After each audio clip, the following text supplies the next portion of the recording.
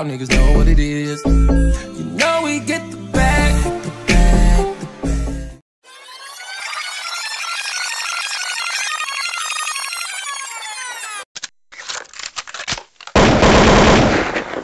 Don't you find it strange that in the black community, we can watch individuals align themselves up to people and somehow magically feel that means that person is worth a damn?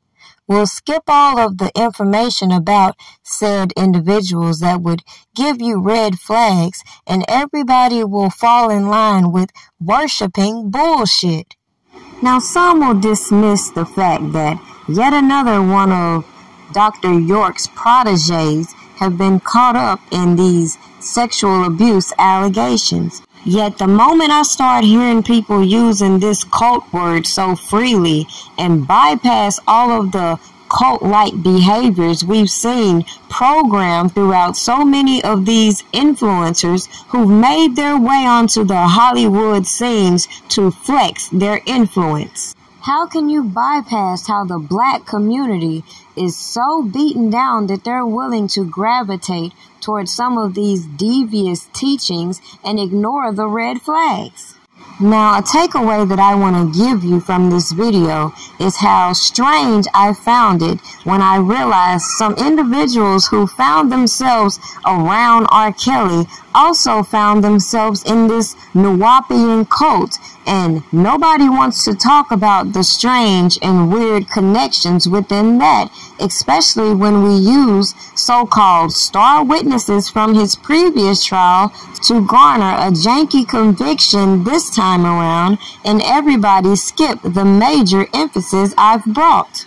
Now, quite naturally, you can't make all kind of bogus allegations against people based on the people that hang around them or may tell people they're in their inner circle. However, you must take note of these strange occurrences when you see people who once came out here fiercely defending York, for example, only to be caught up in their own allegations.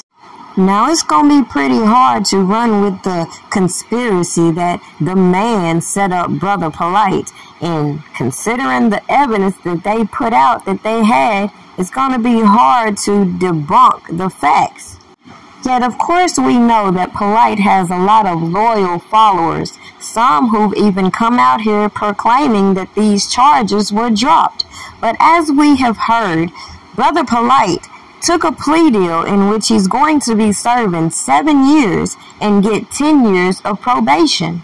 So for taking the innocence of a young child, this man gets 7 years. I guess he ain't got as many assets as others, considering that's like a slap in the wrist for the charges they originally brought against him, which carried 20 to 30 years. Now, it's funny how a lot of people from the conscious community have turned their backs on Polight, even though he's still going to have a great number still supporting him. But what are your thoughts on this topic? And do you think that more people from the conscious community are going to be exposed in similar charges?